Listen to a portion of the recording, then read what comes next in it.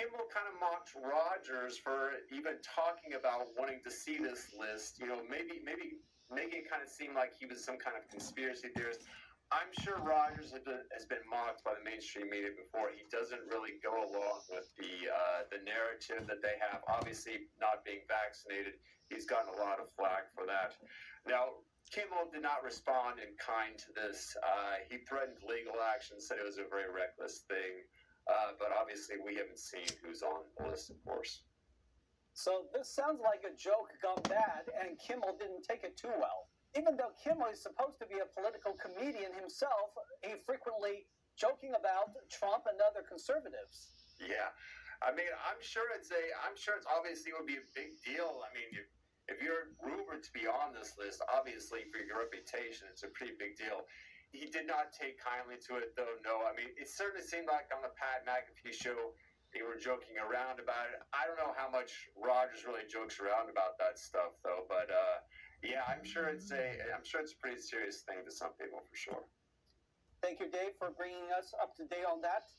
Yeah, no problem, Dave. And that's all we've got for you tonight. We would like you to join us again on NTD Tonight every weekday at 9 p.m. I'm David Zhang. Have a wonderful evening.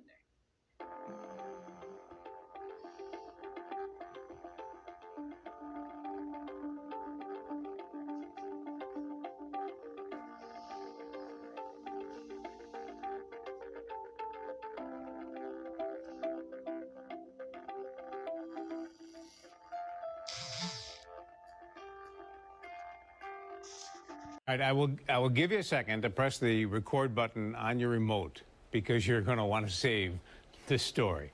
Police say an intruder broke into a Rochester woman's home late last night. Now, the woman lives alone, admits she was scared. But as Andrew Banis explains, the intruder quickly learned he was no match for the 82-year-old inside.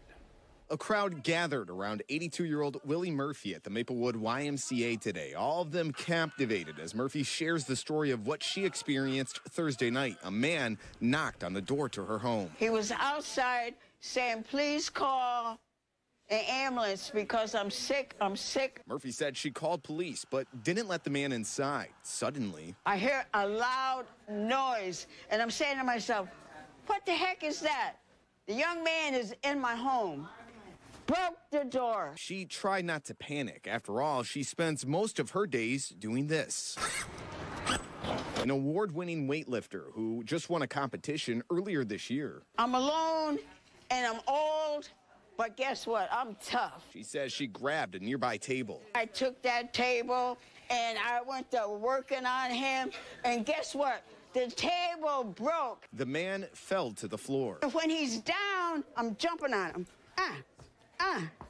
When officers arrived minutes later, it wasn't Murphy who needed medical attention. He's laying down already because I had really did a number on that man. The suspect, who police say was intoxicated, was taken to the hospital. Murphy is not pressing charges. Today, she's cheered on by her friends at the gym, some even taking selfies with her. Rajon Sells says he hopes the suspect learned a lesson. She is the wrong person to mess with. Jim Marin has been friends with her for over a decade. He's not surprised Murphy held her own. I probably weigh close to twice as much as her. I wouldn't want to tango with her. Don't mess with Willie. Don, I wouldn't mess with her. That's I love it. I love it. For the record, she told me she can deadlift 225 pounds, which is a lot more than me. And she hopes her story will inspire others of all ages. Yeah. Did you do a little arm wrestling with her? I did not want to embarrass myself because I surely would have. And she just likes to work out, does she say? She just wants to keep in shape? Yeah, that's it. She just wants to be healthy. It's a passion of hers, and she continues to go. She's been going there for almost a decade to that YMCA, almost every single day. She's very well known there. All right, gotta love it. All right, if you didn't roll your as well. Why don't you focus on the Homeland Security says the impeachment will take New Yorkers over here. Downplay concerns that he called from departments. Battled hard against has a resignation 6-year tenure. The move comes after a tumultuous following Gay's testimony about campus anti-Semitism. Is calling for the genocide of Jews. Harvard's rules of bullying and yes, and be depending test. Gay soon came under pressure to resign from Judas, the Universal, and as some donor ended or withdrew. Harmon billionaire investor Ekman Rooks is personally aware than $1 billion of donations from Harvard's most generous. More than 70 lawmakers signed a letter that Harvard letter altering of the University and teased President Sally Kornbluth, both who testified at the same congressional hearing, so declined a definitive yes or no answer whether calling for that is with school's conduct, ruling and Bismarck days after. Last month, Harvard's Alumni Association Executive Committee said it unanimously and unequivocally supported the president. But on another front, a House committee widened its probe into anti-Semitism at Harvard to include an investigation into plagiarism in Gay's academic writing. Faced widespread criticism after the plagiarism accusations emerged, including multiple instances of missing quotation marks and citations. Jacob Miller, Harvard student and Hillel president, said Gay stepping down is just the first step. For me, the most important issue has been the anti-Semitism we've been seeing on a nearly daily basis across the school. In her resignation letter, Gay said, quote, "It has been distressing to have doubt cast on my commitments to confronting hate and to upholding scholarly rigor, and frightening to be subjected to personal attacks and threats fueled by racial animus." Harvard Corporation defended Gay and said they accepted her resignation with sorrow. The corporation, which is the university's governing body, said she showed remarkable resilience in the face of deeply personal and sustained attacks. Although Gay has personal down as president, and she will remain sustained. at Harvard, returning to a position on the What school's about all the faculty. Jewish students? Daniel Monahan, NTD News. Dozens of allegations of plagiarism. Harvard's board for weeks had defended Gay against those accusations. The board has also supported Gay Doesn't after deserve comments that about money. anti-Semitism in front of Congress last month. It's unclear what Gay's position will be following her resignation. Provost Alan Garner says he will serve as Harvard's interim president. Here to That's discuss why this Harvard education University costs so shakeup is much. senior counsel at the Lawfare Project, Gerard. Gerard, what difference will the resignation of Claudine Gay make to anti-Semitism at Harvard University? Well, the resignation is a step in the right direction. It shows that this is now an opportunity for a new leader to properly address the anti-Semitism we've seen, including the calls for the genocide of the Jewish people. However, hatred against Jews remains systemic. Harvard Corporation did not fire her. She was allowed to resign, and even when she resigned, she tried to inject racism into it instead of addressing the very racism that she allowed to continue on campus while she was president. So there's a lot of work to be done. Yeah, now Gay is said to remain employed at Harvard with a salary comparable to her almost $900,000.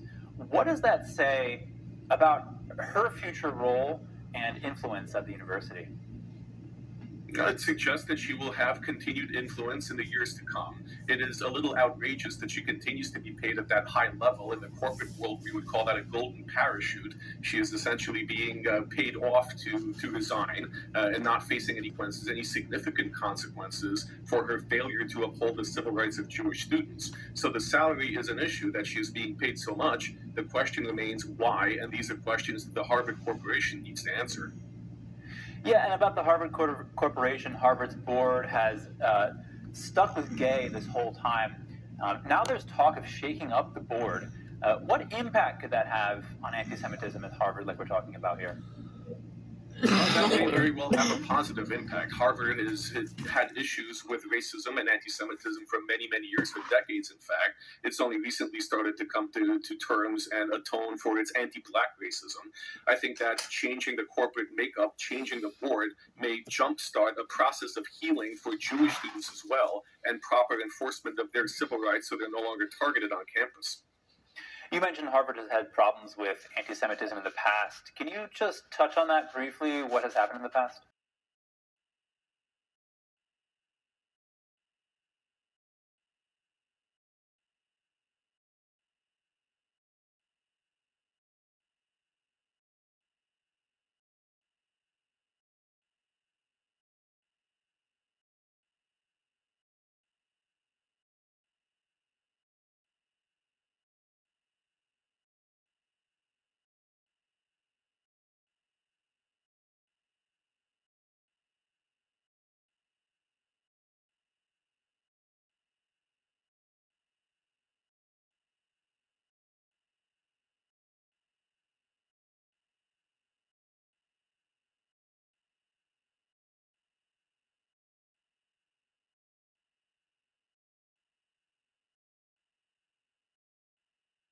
5 pages. Here it is right here. Donald Trump has been indicted. Somber day for the country. This all happened before President Trump's speech was over. The founder of the Oath Keepers militia group is headed to prison for more than 18 years.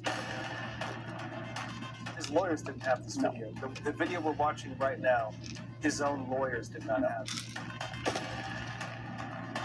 There was a big question of what did the people do who actually did enter the building.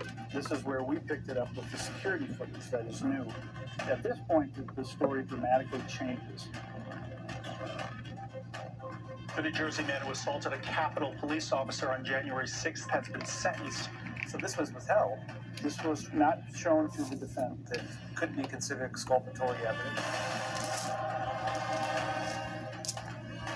This doesn't seem like what a lot of the media is showing. It's going to change narratives no matter what your political perspective is.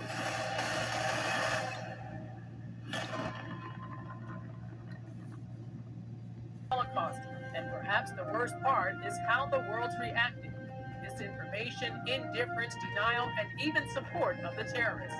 Guests Jonathan Feldstein, Jonathan Tobin, and Bradley Martin join us to discuss the truth of the war in Israel. Who are Hamas, Hezbollah, and the Houthis, and what's their relationship with Iran? Tune in with NTD host Iris Tao and our guest panel, giving us a clearer picture of these global events. Saturday at 7 p.m. or Sunday at 3:30 p.m. Eastern Time. What will we do to maintain our democracy? President Biden has What are you doing? Threat to democracy, and will make that theme of a speech to this Friday in Pennsylvania, a day before the 3rd anniversary of the January 6th incident. Meanwhile, former President Trump has also called Biden a threat to democracy, and Trump is planning to hold rallies in Iowa this Saturday. And all this is unfolding as 5 people in Illinois today filed a formal objection, trying to keep Trump off the ballot right there in that state. They again cited the 14th Amendment, accusing Trump of ever participating in an insurrection, disqualifying him from being the president. And Trump's team, meanwhile, has maintained that January 6th was not an insurrection, and then Trump was not a part of any insurrection at all, ever. Similar challenges, meanwhile, filed by voters themselves have Free health care for illegal immigrants and what it means for American taxpayers. But the cost of illegal immigration for American taxpayers is not just on paying for their health care. The amount they're estimating that illegal aliens are costing the United States is about $500 billion. And of course, that's currently, keep in mind, people are mostly coming here right now for economic reasons. They're coming here to escape global warming, which is imaginary, but don't tell them that. And as they come here, of course, they're demanding all kinds of free handouts. Those free handouts are not free for us. They're free for them. American taxpayers foot the bill. And, of course, as you promise more things, and if people are coming here to get the free things, you can expect more people to come as you promise more free things.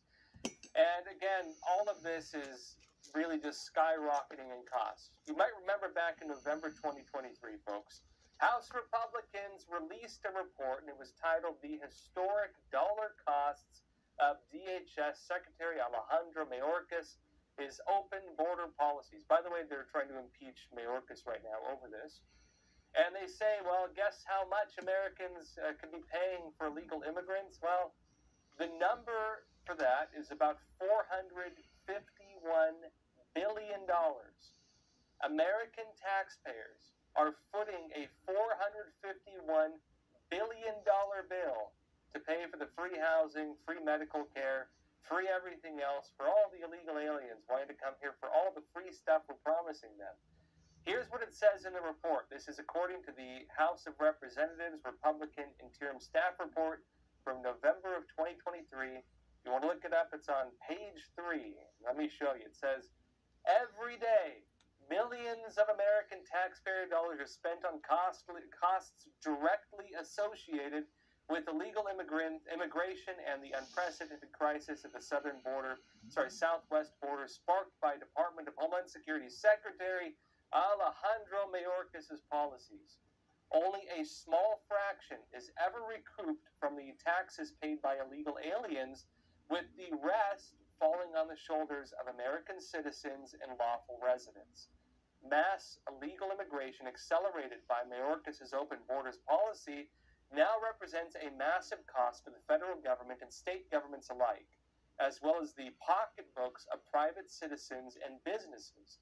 I would argue that federal government, state government, their money also comes from the pocketbooks of private citizens and businesses.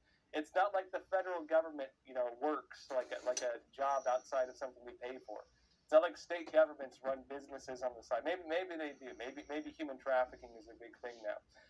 But for the most part, they get all their money from private citizens and businesses, and the money they use, at the very least, to pay for this stuff comes from private citizens and businesses. So it's all from that.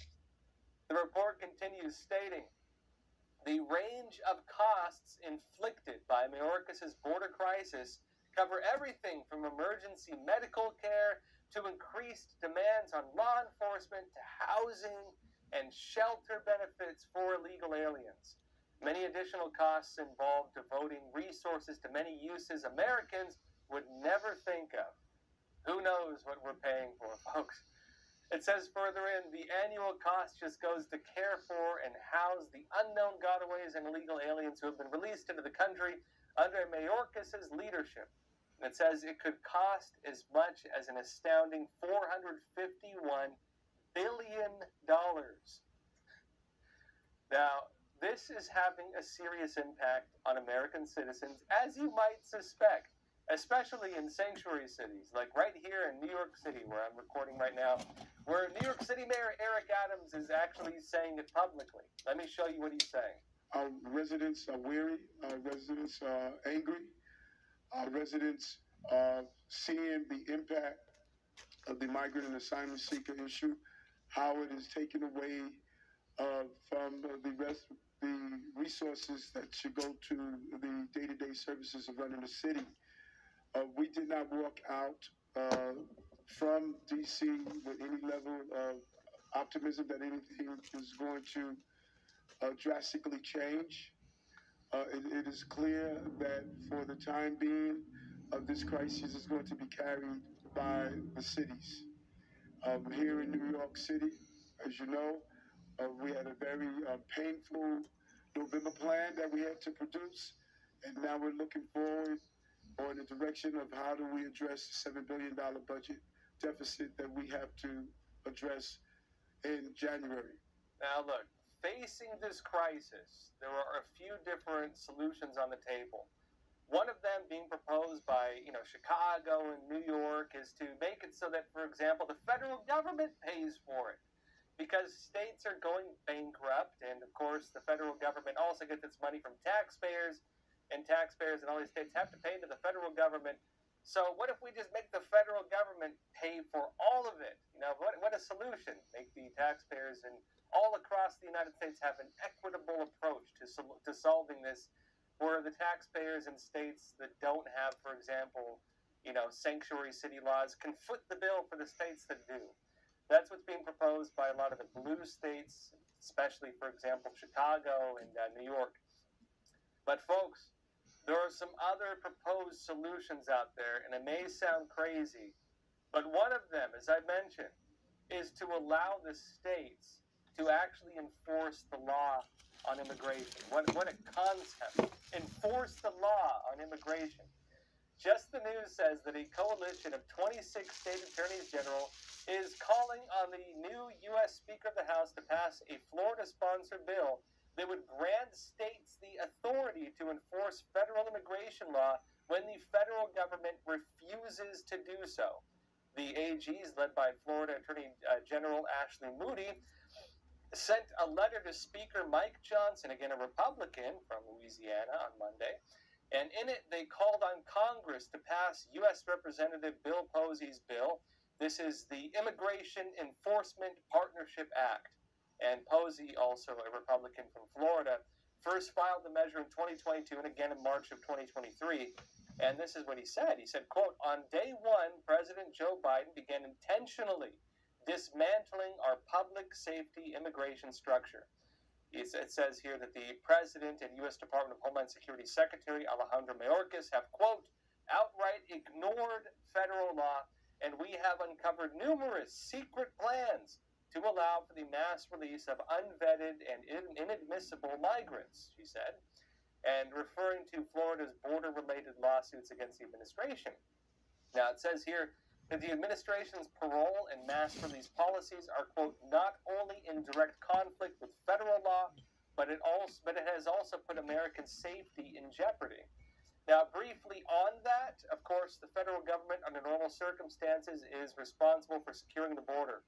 And they've found a lot of different loopholes to allow for things they can't normally do. One of them being, of course, the policy of having people apply for amnesty. And, after just gaming the amnesty system, they have to wait for their trial. They no longer have the Remain in Mexico program that, again, Trump made, where if you apply for it, yeah, you can apply, but you're going to wait on the other side of the border, so we don't have to foot the bill for you. And is to secure the border and, enforce the law on immigration. The Democrat states have other solutions, like, for example, make American taxpayers pay for it from the federal level. Or, maybe just find other ways to give people free housing. We're talking about this. Now, before I get into these other solutions, part 2 of our documentary, The Real Story of January 6th, we are releasing it. All right, I will give you a second to press the record button on your remote because you're going to want to save this story. Police say an intruder broke into a Rochester woman's home late last night. Now, the woman lives alone, admits she was scared. But as Andrew Banis explains, the intruder quickly learned he was no match for the 82-year-old inside. A crowd gathered around 82-year-old Willie Murphy at the Maplewood YMCA today, all of them captivated as Murphy shares the story of what she experienced Thursday night. A man knocked on the door to her home. He was outside saying, please call an ambulance because I'm sick. Murphy said she called police, but didn't let the man inside. Suddenly, I hear a loud noise, and I'm saying to myself, what the heck is that? The young man is in my home.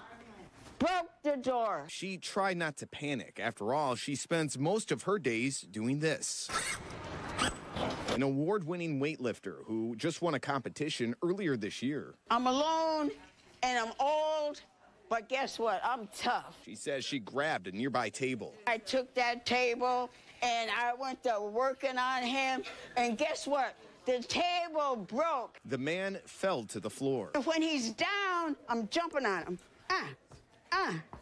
When officers arrived minutes later, it wasn't Murphy who needed medical attention. He's laying down already because I had really did a number on that man. The suspect, who police say was intoxicated, was taken to the hospital. Murphy is not pressing charges. Today, she's cheered on by her friends at the gym. Some even taking selfies with her. Rajon Sells says he hopes the suspect learned a lesson. She is the wrong person to mess with. Jim Marin has been friends with her for over a decade. He's not surprised Murphy held her own. I probably weigh close to twice as much as her. I wouldn't want to tango with her. Don't mess with Willie.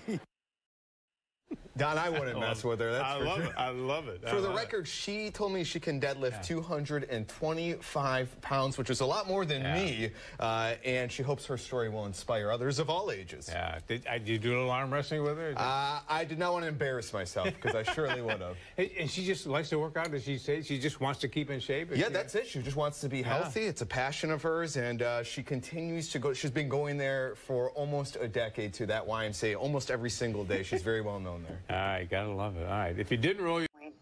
Police cars could be seen parked outside the school, and the FBI is reportedly on scene as well. Today's the first day of school following the winter break. So far, no other information is available. Police are expected to provide updates later today. Tensions continue to escalate in the Middle East. The fallout of the war between Israel and Hamas is rocking the region. Iraq said earlier today that a U.S. airstrike hit a base of the popular Mobilization Front in Baghdad, in Iran lines. 4 fighters were killed, including a commander of the group. Iraq security forces were deployed in response. An unnamed U.S. official told Reuters the U.S. carried out this airstrike because the commander was responsible for recent attacks on U.S. troops in the region. The militia has threatened to retaliate. In neighboring Iran, the regime is vowing revenge after at least 84 people were killed in the explosions during a memorial event on Wednesday. Iran blamed Israel for the attacks, saying they will pay a heavy price. No group has claimed responsibility so far. The U.S. and 12 allies issued what amounts to a global sea traffic by replacing long voyages around South America's Cape Horn. An estimated 20,000 workers died during French control of the project, many due to tropical diseases such as malaria. 5,600 more perished during U.S. construction. For 79 days, but failed to win any concessions. The movement inspired a new generation of political activists, but China has cracked down on free speech and political opposition in the former British colony. 20 years ago, some 230,000 people in southern Asia were killed by a tsunami on December 26, 2004. The world's most powerful earthquake in 40 years beneath the Indian Ocean triggered the catastrophe. Apple launched its first Apple Macintosh computer 40 years ago on January 24, 1984. The Mac had a graphical user interface and was also cheaper and faster. It also marked the beginning of the company's large advertising campaigns. Andrew Thomas, NTD News. On carbide wafer, it starts to show semiconducting properties and can be turned on and off. The good thing about graphene is not only can you make things smaller and faster and with less heat dissipation, you're actually using properties of electrons that are not accessible in silicon. So this is really a paradigm shift. Graphene is also compatible with conventional microelectronic processing methods, potentially changing the future of the devices we use every day. But we know we're opening a door in a major paradigm shift in doing electronics. Graphene is the next step. Who knows what the step's going to be after that? But there's a good chance that graphene can take over and be the paradigm for the next 50 years. The team's measurements showed that their semiconductor has 10 times greater mobility than silicon, meaning the electrons move with very low resistance, which translates to faster computing. Andrew Thomas, NTD News. In the face of threats from Communist China, China's ruling Communist Party sees Taiwan as its own territory, despite never having ruled it. Polls show Lai as the frontrunner, ahead of candidates from opposition parties Kuomintang and the Taiwan People's Party. Compared to Lai, his competitor from the Kuomintang Party sees China differently. The KMT party is known for its pro-China stance. Its vice presidential candidate said it would be hard to compete with China even if the island's defense budget got boosted to half of its national GDP, which would prove almost impossible. Reports say China has been pushing false information campaigns on the island in order to meddle in the election. While a Reuters report on Wednesday said no matter who sits in the president's office, pressure from the Chinese military won't let up. As voters prepare to make their choice, China's balloon technology is back in the spotlight. The West says the aircraft are used for spying. On Tuesday, Taiwan's defense ministry said it detected 4 balloons from China around the island. 3 of them approached a key Air Force base. Beijing also sent 4 military aircraft and 3 warships near the Taiwan Strait. The former leader of a Hong Kong pro-democracy group reveals a troubling story. He says authorities paid him to be an informant. He unveiled the details after finding freedom in the West. Here's his story. Hong Kong activist Tony Chung said on Thursday he had fled to Britain and formally applied for political asylum. 22-year-old Chung is the former leader of the now disbanded pro-independence group Student Localism. In a Facebook post on Thursday, he said that he'd been suffering from significant mental stress. Chung was sentenced to 43 months in prison in November 2021 for succession and money laundering. He was charged under the sweeping national security law, which Beijing imposed on Hong Kong in 2020 after months of anti-Beijing pro-democracy protests. Chung himself was released in June 2023, but he says he has since been under police surveillance, the trauma of which made him leave. Chung told Reuters that after his release, Chinese officers offered him over $300 to become an informant. Chung said he accepted the offer because he felt he had no choice. Under their close monitoring, he believed authorities wanted to test him to see if he would cooperate. He added that he didn't give them any significant information. That's all for today's China in Focus. I'm Tiffany Meyer. If you have any feedback on the show or have something you'd like to see us cover, Send us an email at chinainfocus@ntd.com. So-called maximum pressure campaign against Iran. The State Department says the threats against Pompeo and Hook remain serious and credible, which is why they continue to need government-provided security details. News of the renewed protection broke at around the same time the attack in Iran yesterday that killed around 100 people.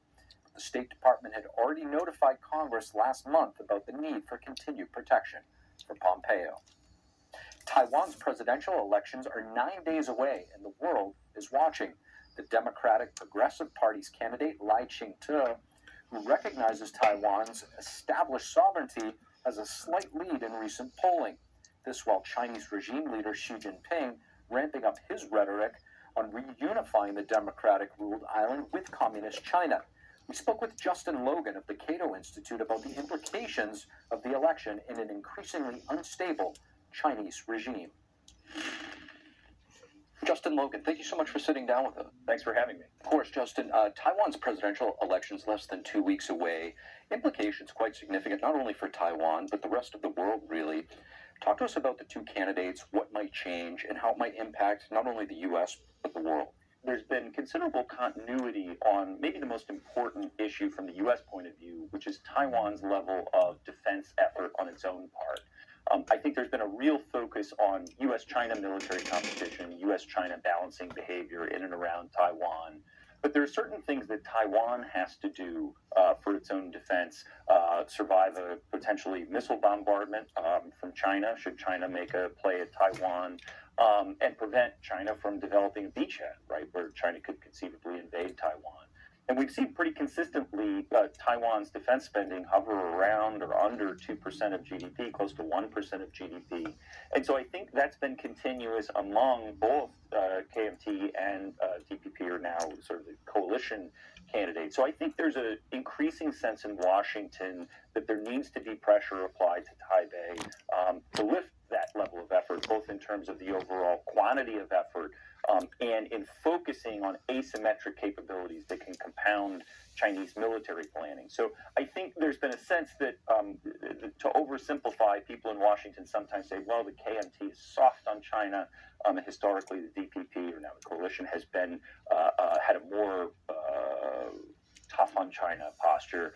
But I think for the things that matter from a U.S. point of view, there's been continuity, and so I think there's a growing realization that the United States needs to make that case forcefully to Taiwan. With regard to Xi Jinping, the dictator of China's recent comments of, inevitable reunification, if you will, with Taiwan, are the stakes raised a bit? What do you make of his most recent comments in his New Year address? Yeah, it is unnerving, and of course we heard the release that he said that directly to President Biden, of course, in their meeting, that, the reunification of Taiwan with China was a sort of ineluctable reality. That's new and somewhat unnerving from the U.S. point of view, and certainly from the Taiwanese point of view. So I think that, it's been a real guessing game on the part of analysts in the United States, and some people are saying 2027 is the year, 2025 is the year. We, of course, had the memo from... After an apparent Israeli strike near Beirut that killed a Hamas leader. On Thursday, Israel Defense Forces reported several launches coming from Lebanese territory. And in response, the IDF struck at the source of the launches and also struck a launch post and an observation post. This Israeli woman's home is just 1 mile away from Israel's border with Lebanon. She's currently living in a hotel in a safer area, but she decided to visit her home and give this message. It's scary, I must say. And we need to be sure that we're safe in order to come and live here again in our homes. So this is our request from our government, from our army. Please make us safe. And on Wednesday, Israel's chief of the general staff met with troops on the northern border to discuss the situation. Based on my impressions, we are in a very high state of readiness in the north. I think our readiness is at its peak. And he also mentioned the apparent lapse in Israeli security that allowed the October 7th attacks to happen. We are going to have more soldiers on the borders for at least the next year, and we will reach something much stronger. Because this event, as hard as it is, and we will talk about it a lot more, We could have known, we couldn't have known. It cannot repeat itself, that's for sure. And we need to provide a very, very strong response to this matter. And on Thursday, Israeli Prime Minister Benjamin Netanyahu met with U.S. Senator Lindsey Graham. Netanyahu told him that Israel is committed to achieving its goals in the war. And for that, they'll apply maximum power and precision everywhere that's needed. And Graham responded by saying, "We have your back." Jason Berry, NTD News.